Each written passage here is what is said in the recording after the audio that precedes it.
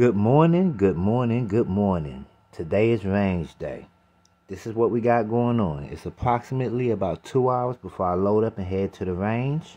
Like I said last night, we took that Vortex Strike Eagle 1-8 from off of the 16-inch chrome line, and we put the Vortex Spitfire 1X Prism Scope back on there.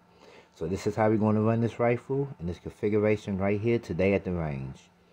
Also, I was looking through my box of random gun stuff, and I actually got me a Magpul bad lever, so I don't have to buy one. I actually got one already.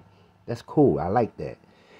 And I'm going to do a quick little 1-minute short video asking y'all, do y'all use a Magpul bad lever? So we'll talk about that later on. As you can tell, I love them. Every lower I got a Magpul bad lever on it.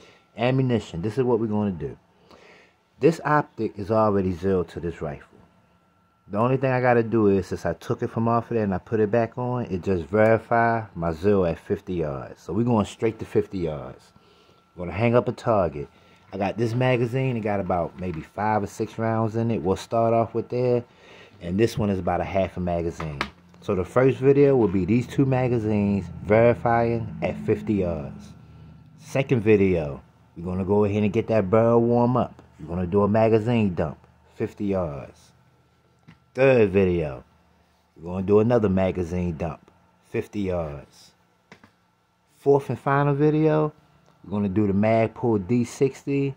Now, I wasn't able to get this full up with 60, so there's probably about somewhere between 55 to 60 rounds in here. It started getting real tight towards the end, so it's probably 50 to 60 rounds in here.